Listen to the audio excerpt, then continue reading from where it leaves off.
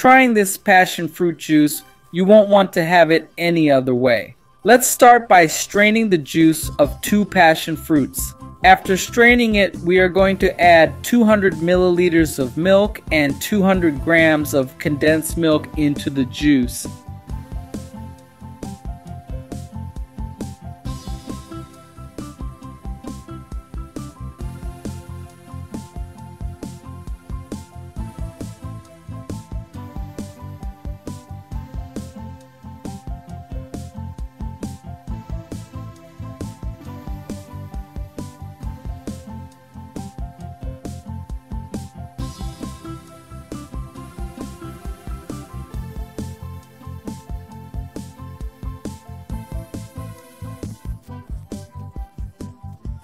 Then let's mix everything really well.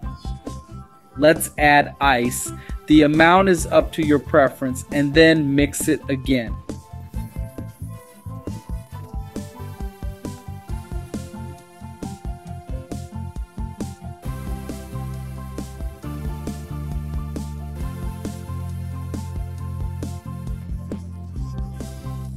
Having done that, folks, we are now going to pour it into a pitcher.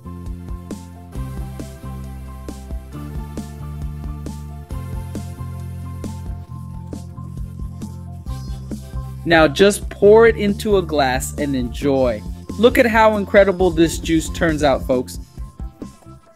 To garnish, I added some whipped cream on top, which also tastes excellent with this juice. I'm going to garnish it with some of our passion fruit pulp that has been strained.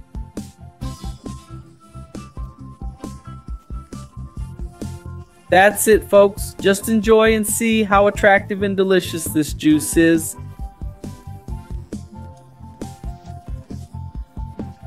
It's fast, simple, and tasty. Make it at your home and I'm certain everyone will adore it. I hope you enjoyed it. This has been another recipe from your humble cook. A strong hug until next time, and thanks.